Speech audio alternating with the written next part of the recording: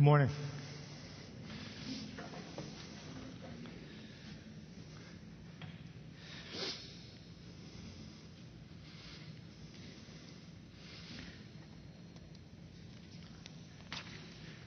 The Bible does a couple things. It tells us what to believe, and it tells us how to behave. And when you look at it, one of those things usually comes first, is what to believe and how to behave. What to believe is about the things that we need to keep in our mind, the things that we need to believe about God, others, and ourselves. And the Bible tells us about those things. It tells us that there are certain things we are to believe about God, but it also tells us how to behave, how we are to conduct ourselves with others. And what we'll find is that before it tells us how to behave, it tells us what to believe. And that's what we find even in the book of Romans. Paul never had the chance to get to Rome. And if you know, the books in the Bible, like the book of Romans in the Bible, is a letter. And it's a letter written by Paul to this church. They would have met in homes. They didn't have church structures and church buildings, at least not the ones that met on the Sunday, which is when the church met. And so what they would do, these letters would be sent, and when there were gatherings of Christians, they would take this letter and circulate it, and they would read it.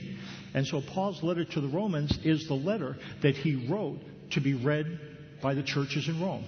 And what he wanted to do, he never had the chance to see them. So he was planning on making a trip there. And what he wanted to do is introduce himself. So when he got there, they would have had time to be able to think about what he felt like was important. If you were going to have a meeting with somebody and you wanted them to understand what you stood for, what you believed, and what you wanted from them, it would be helpful for you to send some material ahead of time so that they could look at it. That's what Paul did. And that's what the letter to the Romans is. And in the first 11 chapters, he tells them what to believe. And then in the 12th chapter, he says, therefore, and he starts to tell them what to behave. And what he tells them are things that help them to improve their serve. He says a couple things. Have the right reason, find the right place, and be the right person. We're going to look at those things, and we're going to review briefly, and we're going to land on the first of his instructions, which are behavior-oriented. But let's look briefly then at what he wants us to believe about serving. Have the right reason.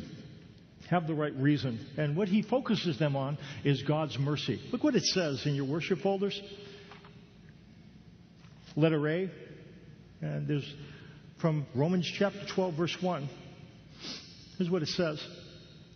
Therefore, I urge you, brothers, in view of God's mercy, to offer your bodies as living sacrifices, holy and pleasing to God. This is your spiritual act of worship. There's a couple words that we need to look at. The first word we need to look at is mercy. Mercy means to come to the aid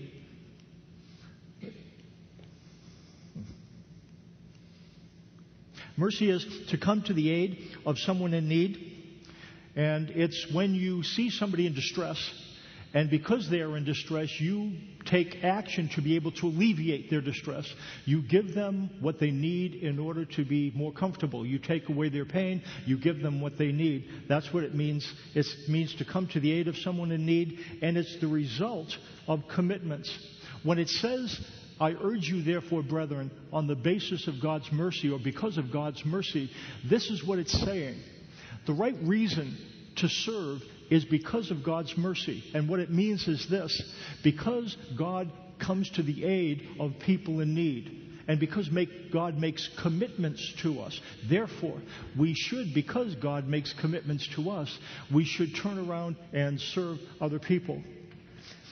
It comes from, when the word mercy comes from the whole idea about covenants. In the Bible, God clarifies what He wants us to do and what He commits to do by making covenants. I've talked about them before, but let me review briefly. A covenant is a treaty between people or nations. So, if I represent a powerful nation and you represent a nation that is being threatened, and say you've called this meeting because there are enemies that are seeking to attack you, and you want to appeal to me as the king of a powerful nation, and you want to have me protect you, we would form a covenant, and this is the way it would go. I, as the king of the powerful nation, would be called the suzerain. That was the dominant, the superior king. Your king would be called the vassal. And the way covenants worked is that there would be an agreement that would be very solemn, very sacred. And in the agreement, we would clarify a couple of things. We would clarify what my responsibilities were. Now, I am the suzerain king. I represent the dominant nation, and usually what that meant is if the neighbors that you're afraid of would attack you as the suzerain, then I would send my troops to protect you. And that's what you would get from me. I would promise, swear a sacred oath, that when you are attacked by nations around you, you can count on me. I will send my troops to protect you. And in return, there would be things that you would do. You don't have to protect me because I'm able to protect myself. Usually what would happen is you would send me gold or silver. You would send me lumber or supplies. And you'd send me so much every year. If you do your part of the bargain, I do my part of the bargain. That's what a covenant is, and that's what God establishes with us. So you think of the covenant God made at Mount Sinai. God promises to be the provider and protector. Let's see how sharp you are. God would be the vassal of the suzerain. Suzerain, the powerful one. God promises to provide and protect. What are the things that they need to do in order for God to do what He will do? What are those things called? The Ten Commandments. Those are the obligations that God places on them as the vassal. This is what you need to do in order for me to do what I do. When the vassal was threatened, say your nation is being threatened, and I am far away in this other nation, I receive word from you that you're being attacked. I might not feel like coming to protect you, but the act of my sending the troops is called mercy, or the Hebrew word is hesed. It's mercy, same thing. Now, I might not feel like supporting you, but the fact is I have made solemn commitments to you that I will abide by. Therefore, mercy is the result of solid, firm commitments. It's not the result of emotion. I might feel like supporting you or not. I might not feel like sending my troops, but that doesn't matter. I have entered into a covenant with you, and I will keep my commitments. God's involvement with us is based on compassion-driven commitments, not on emotion. And you say, well, what difference does it make? I think it does make a difference. Sometimes if we think that God's compassion is driven by emotion, we might get the impression that He's like us, feels like supporting us sometime, and then He doesn't feel like supporting us other times. But the fact is that God's support is not driven by emotion. God doesn't support us and come to our aid because He feels like it. He supports us because He has committed Himself to. And that's why we focus on His commitments. God will keep His commitments. As the suzerain, we can count on Him to be faithful to do that. We don't need to worry about God being tired with us. Oh, I supported you yesterday, and now you ask me to support you again, and I'm tired of supporting you. God would never get tired of supporting because God never fails to keep a commitment. God's involvement with us is based on something that is sturdy and solid, not soft and sentimental. Sometimes you hear people talk about God as, and He has emotion for us, that you're the apple of His eye and God loves you. And God's love could be seen from that perspective. But when it describes God, His love is active, solid, something that you could put your weight upon, something that you can depend on. Another word is the word spiritual. Spiritual. Spiritual means a couple things. It means reasonable and logical. And what we find then with God is that because God committed Himself to meet your needs, commit yourself to meet the needs of others in His name. When it says that it's your spiritual act of worship, again, spiritual, it doesn't have the sense of something holy or sacred. The word really, it comes from the word from which we get the word logic. And when you think of something, and you consider it and you reason it out, then you make a decision. That decision would be called a spiritual or really a reasonable decision. If I am a good, powerful suzerain, you've seen my faithfulness. It would be reasonable for you to do what I ask you to do because I have kept my commitments and it's reasonable for you to serve me. That's what God wants. He wants us to look at how He has behaved, and because He is faithful, He's shown Himself to be faithful, that it is reasonable for us to offer ourselves to Him in service, and that's what He wants. For us to put ourselves at His beck and call because it's reasonable to do so. Why?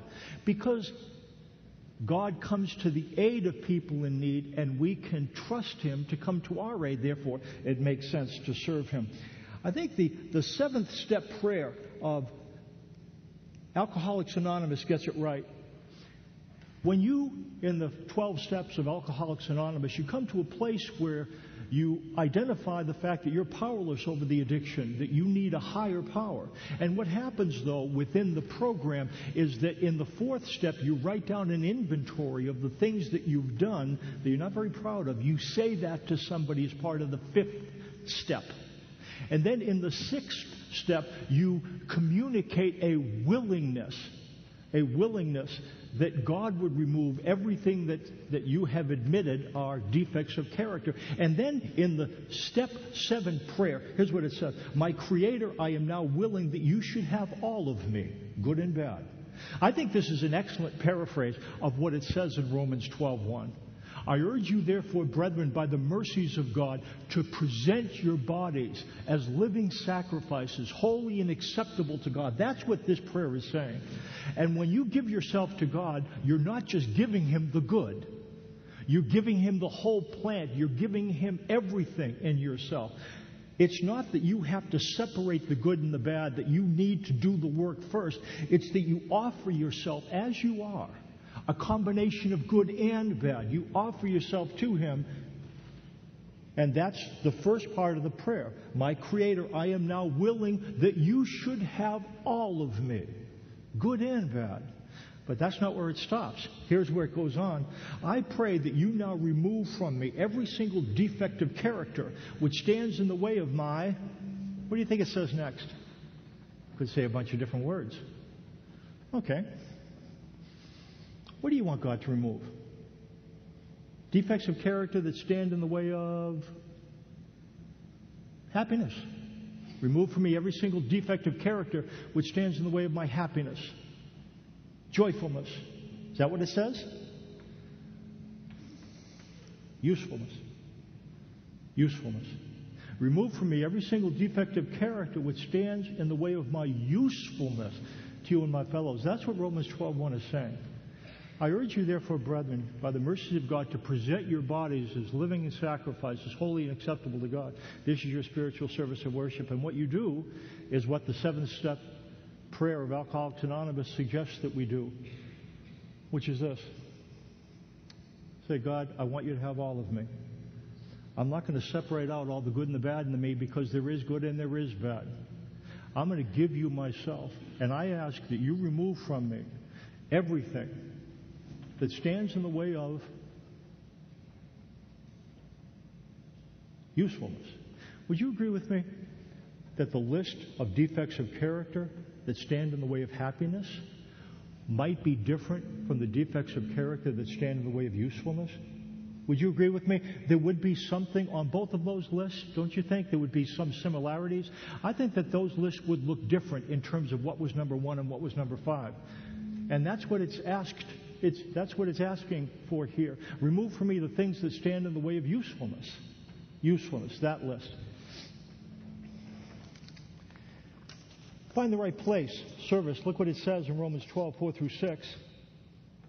Just as each of us has one body with many members, and these members do not all have the same function, so in Christ we who are many form one body, and each member belongs to all the others. We have different gifts according to the grace given to us. You've been given a spiritual gift. And what it means, and as we look at this and what it seems to say, don't serve because God needs you to. Now, God gives you a gift that enables you to serve Him, a capacity that you can contribute to make a difference in the life of somebody else and in the life of the community. But don't serve because God needs you to. He doesn't need your service. He'll be fine without it. He's not dependent on it in the sense that if you don't serve Him, He's on His last dime. He's not. He never is. He doesn't need our service. He doesn't need our money. He'll use it. But He'll be fine without it. See, we don't serve because it benefits Him, really. It benefits us and the community that we're a part of. Serve because God has equipped you to, and because it is part of experiencing His good, pleasing, and perfect will. It says that when you present your bodies as living sacrifices, what you end up doing is you experience or prove what God's will is, His good, pleasing, and perfect will. So I guess what it means is this. If we are going to experience God's will for us,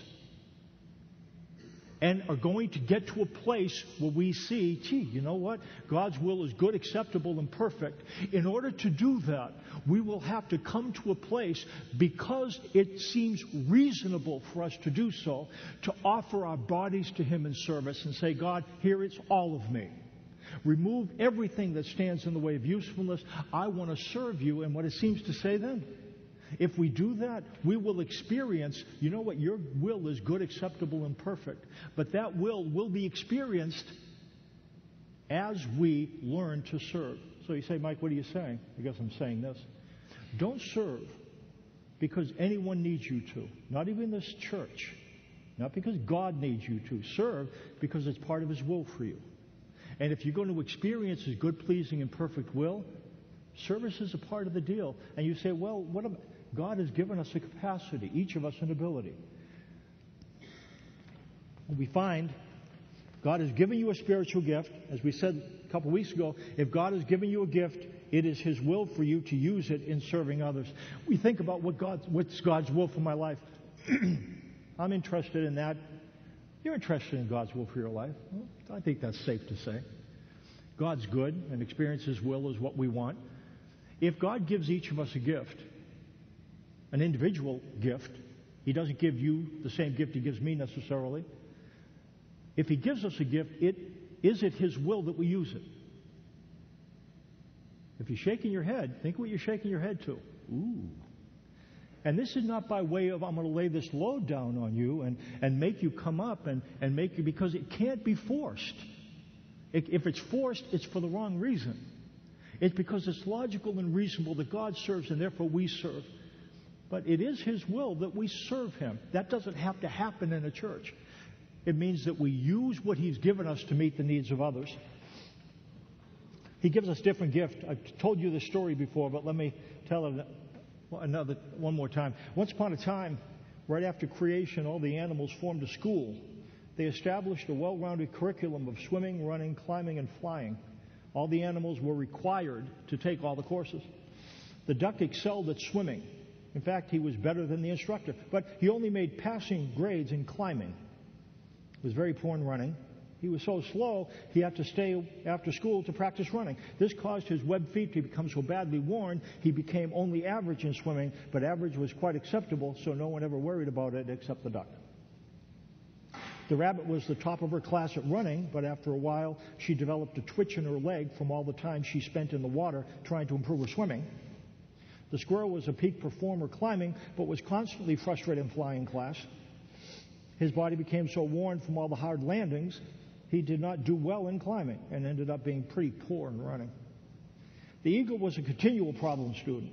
She was severely disciplined for being a nonconformist. In climbing class, she would always beat everyone else to the top of the tree, but insisted on using her own way to get there.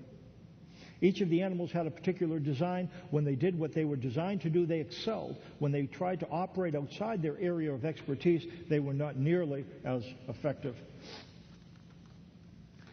Serve because God has equipped you to serve, and He gives you a capacity to do some things that will enable you to do some things well.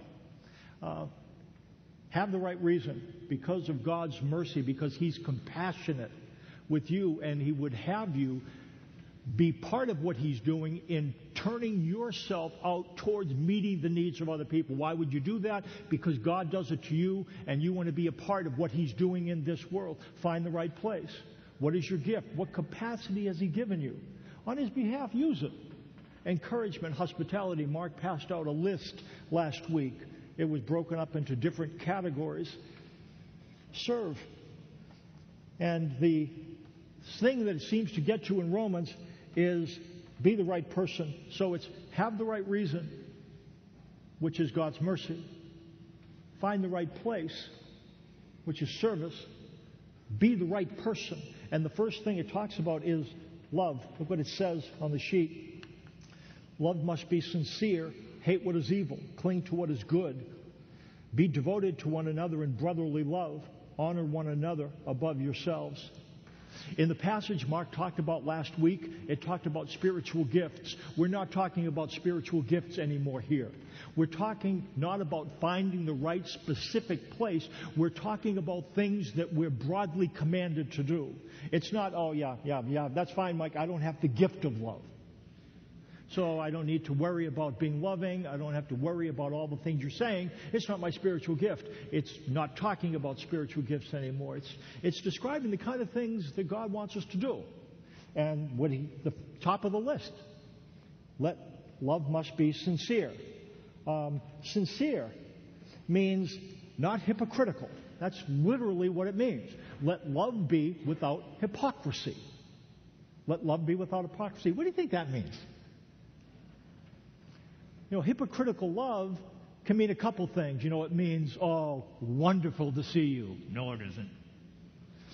Remember a movie, it says, there's two things I don't like about you. Your face. Think about it.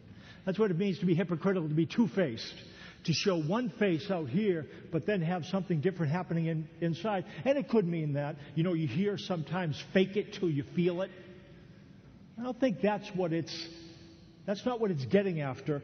I think what it's saying is this. Don't say you love someone and not show it in serving them. I think that's what hypocritical love is in the context. Why? Look what it says again. Love must be sincere. Hate what is evil. Cling to what is good. Be devoted to one another in brotherly love. Honor one another above yourselves. I think what it means for love to be non-hypocritical is that your love is an expression of serving others. And so the thing that it would be getting after is something like this. I'm serving you. I am washing your feet. And I'm washing your feet, maybe something like that. I'm not saying run out and wash somebody's feet, but if I really care about your feet, it's one thing. But if I'm washing your feet, I hope you're seeing this. I'm washing your feet, but it's really not about you. I'm using you to get something for me. And I think that's what it's saying here. Love must be non-hypocritical. Not only don't just say it and not show it. When you show it, have the right reason. Have the right reason. Saying, dear children, let us not love with words or tongue, but with actions and in truth. Don't just say you love someone and not show it in some tangible way. What we find biblically is that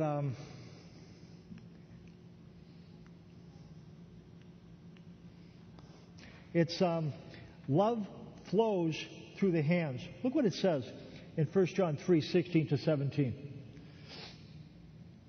This is how we know what love is. Jesus Christ laid down His life for us, and we ought to lay down our lives for our brothers. If anyone has material possessions and sees his brother in need but has no pity on him, how can the love of God be in him? What it says, let's read that one more time. This is how we know what love is. Jesus Christ laid down His life for us, and we ought to lay down our lives for our brothers. If anyone has material possessions and sees his brother in need but has no pity on him, how can the love of God be in him? Clearly, in the Bible it says love is a verb. It's not a noun. Love isn't something that you fall into or fall out of. It's not an emotion, really. Love is something you do for somebody else. Because God has been merciful towards you, you extend yourself in meeting the needs of others. You don't just say, I love you. If you've got something you can share with them, love is active. It gives a person what he needs because that's what God did for us. He didn't say, I really care about what's happening. He came to give us what we need. He sent his Son to be our Savior. And what he would have us do then is do the same thing. Not just see somebody in distress and say, I love you, and not do anything, but do something about it. The good that is described is about serving others when it says, hate what is evil, cling to what is good. What is good? Good is when you do something to help somebody. Evil is when we don't. Love flows through the hands. It's true as well that love flows from the heart. As important as service is not an end in itself. You can find a place where people are serving, maybe a church, where there's all kinds of service happening. People are broken up into groups, and it's very service-oriented. And that's something that would seem to guarantee that this is a church that's doing what God wants, but it's not a guarantee that everything is as God wants it. Look at the passage, 1 Corinthians 13. If I speak in the tongues of men and of angels, but have not love, I am only a resounding gong or a clanging cymbal. If I have the gift of prophecy and can fathom all mysteries and all knowledge, and if I have a faith that can move mountains but have not love, I am nothing. If I give all I possess to the poor and surrender my body to the flames but have not love, I gain nothing. Love is patient, love is kind.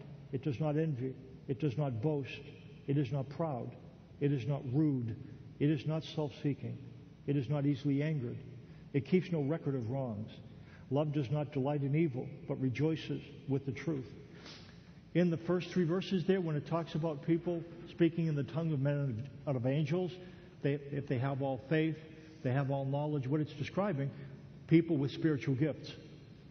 They have spiritual gifts that found the right place. They are exercising their God-given gift in some way. But even though they've found the right place, it seems to say, because they're not the right people, because they're not serving with the right attitude, their serving is not registering what God would want it to do. It is not making the impact that God would want it to have.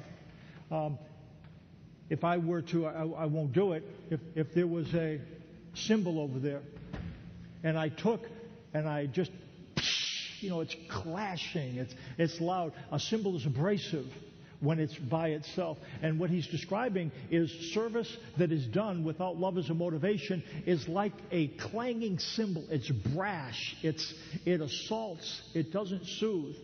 And what he's indicating is that we could find the right place, but if we're not the right people, finding the right place doesn't make a difference.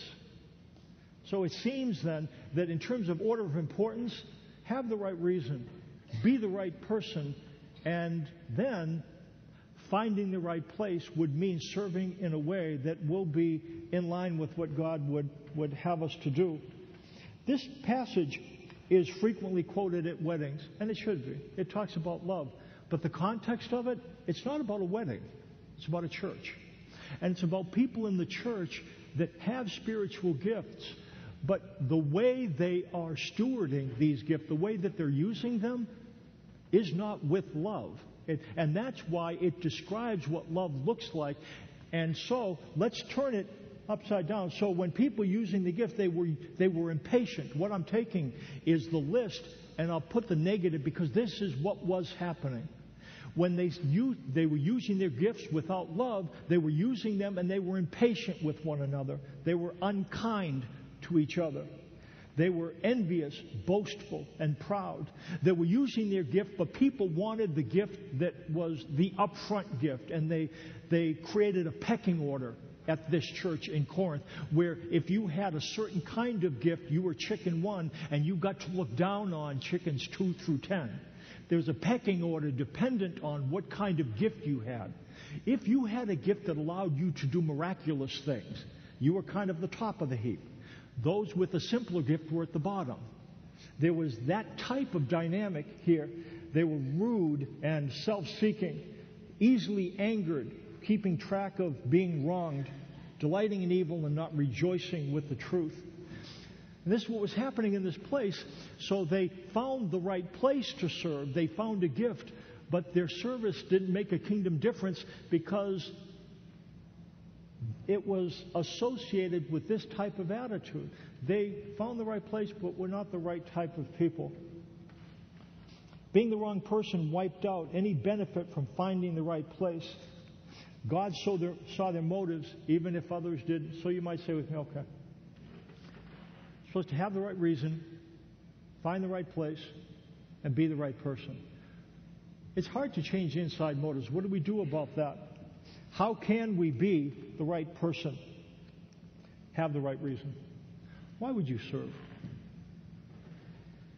Why? Why bother to roll up your sleeves? Why bother expending yourself for somebody else? Fair question. Why not just do what's comfortable for you? Why don't I just do what's comfortable for me? Why would we put ourselves in a place where we are expending ourselves for others? It says, I urge you therefore, brothers, on the basis of God's mercy, because God is actively compassionate towards people in need, and He's actively compassionate towards us, that it makes sense and is reasonable for us to turn around and be compassionate towards others. Another reason is that as we do so, we will experience His will, His good, pleasing, and perfect will. So I guess here's the question. God is asking. Remember that step 7 prayer? Is that something that you can say? My Creator, I'm willing that you should have all of me, good and bad.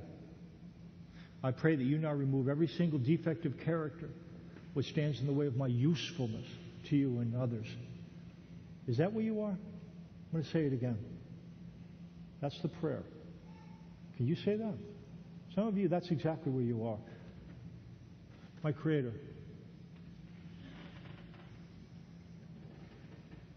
I'm now willing that you should have all of me, good and bad.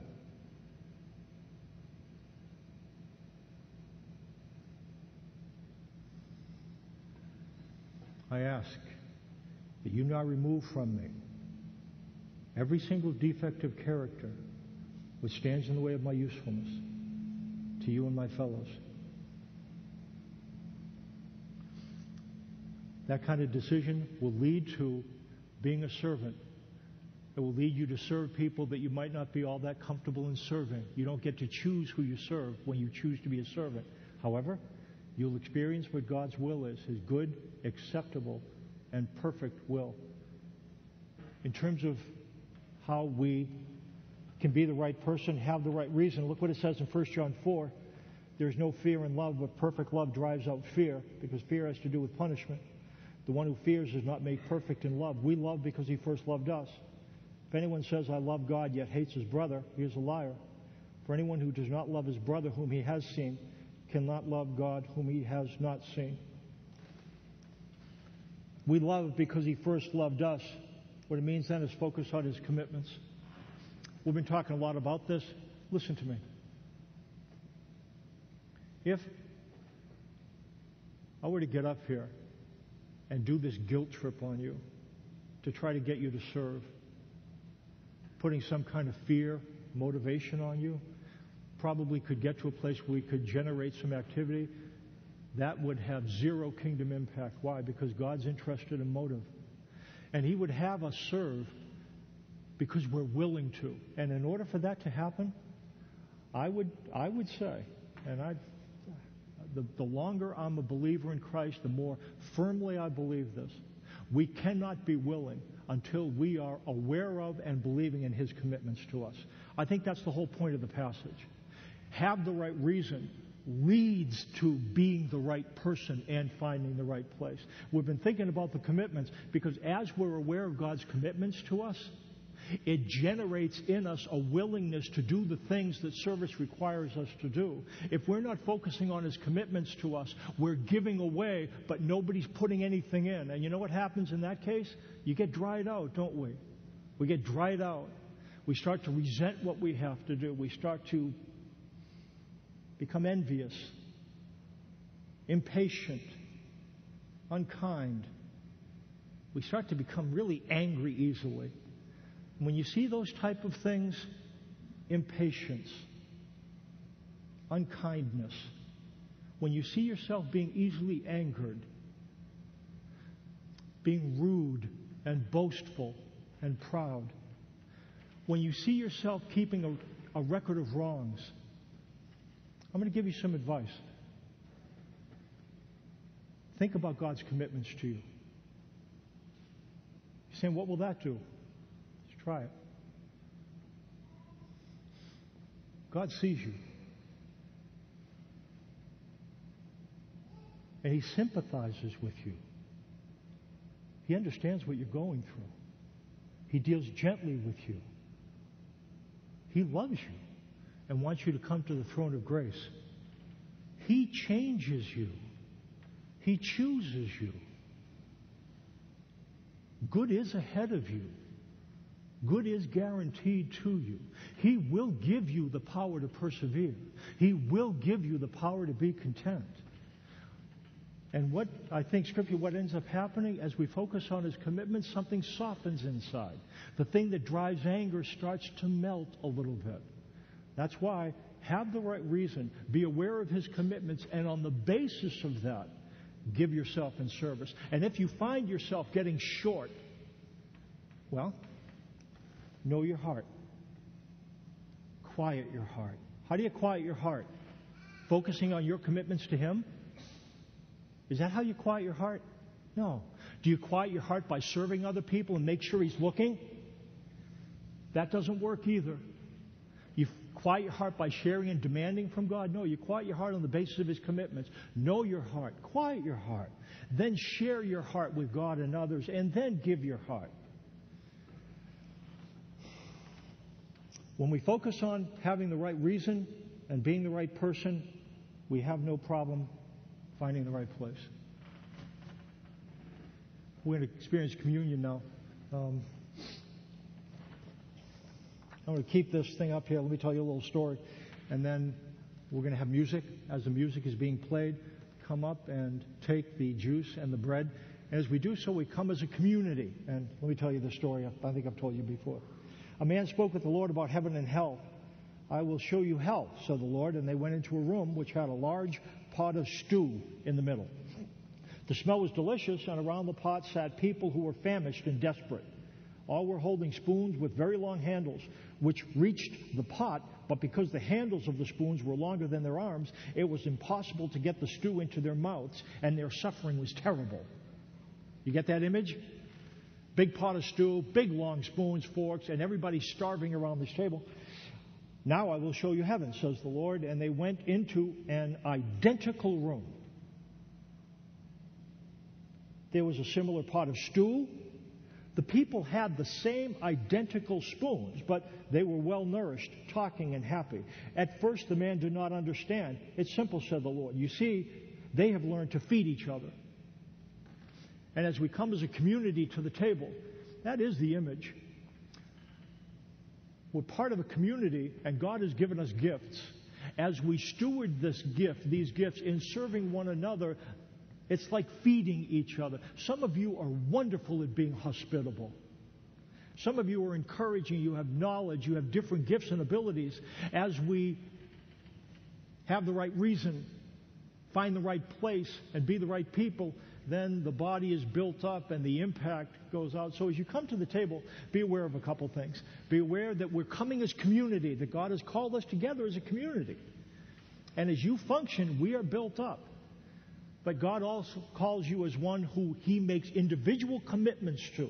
And God always keeps His commitments because as a suzerain, He's never not kept them. So come and be aware of His commitments to you and His offer to you, which is find your place in service.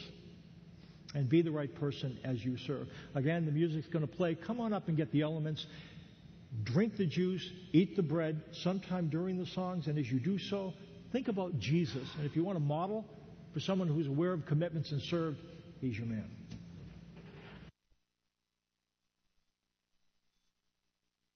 Who would give us the awareness of that which will allow us to find the right place and be the right person. Seems like that's about your mercy. And on the basis of your mercy, that can happen. We can find a place of service and be involved in that service with and be the right person. And your mercy is about your commitments to us. It's not necessarily emotional, but it is faithful. And I ask you would give us an increasing awareness of and belief in your commitments to us, so that we could serve, and not only that, but our service would not be laced with pride and all those things that characterize service out of resentment. And the only, again, way around that is to be aware of your commitment to us, your goodness to us, to believe that, and it softens us inside. So I guess I'd ask that you'd continue to do that, both in and through us, so that we might be the individuals in the community you'd have us to be. In Jesus' name, amen. I was going to say I'll be in the back, and if you did want to, we should have some of those books next week. They said that we'd be able to get those in. Those